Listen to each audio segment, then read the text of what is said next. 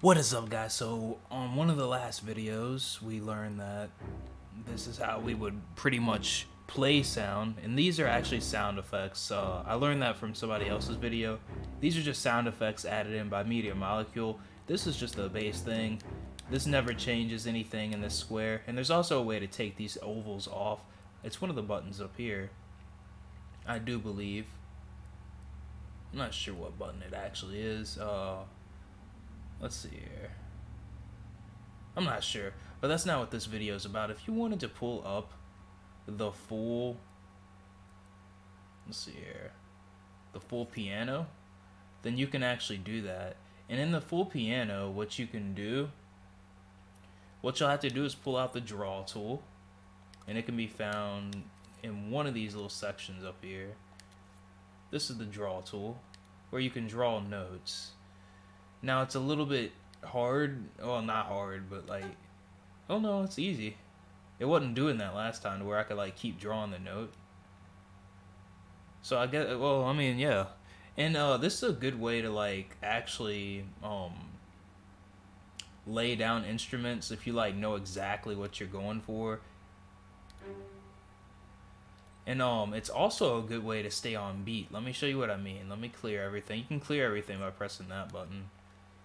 Then you can press exit, get out of that. Then you gotta go back to perform. Click on that to go back to perform. Open, perform. Oh wait, no, you gotta, yeah, that's what I gotta press. So you just gotta press that to get back to it.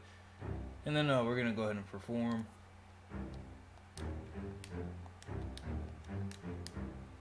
Then we're gonna go ahead and stop. So if you wanted to make all this on beat, all you'd have to do is go back to the piano roll, and then there's the notes right there. And if there's an offbeat part, you can just like, you know, fix it. So perform, you can fix your performances right there, and you can make everything on beat. And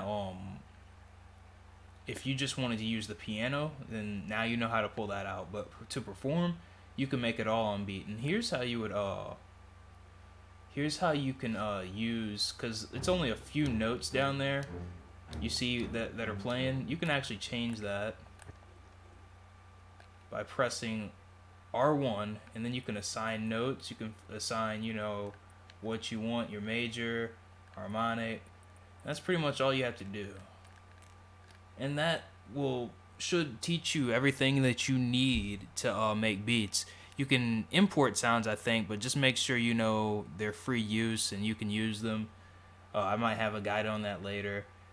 Other than that, I hope this explains everything of how to make a beat, how to stay on beat. We're going to figure out what melodies to use next with each other, so that way you can make the beat sound right and whatnot. So that way, you know, it's on beat, but it needs to, you know, all fit together and sound musically wise like a track, like you know. So thank you so much for watching. I hope I helped.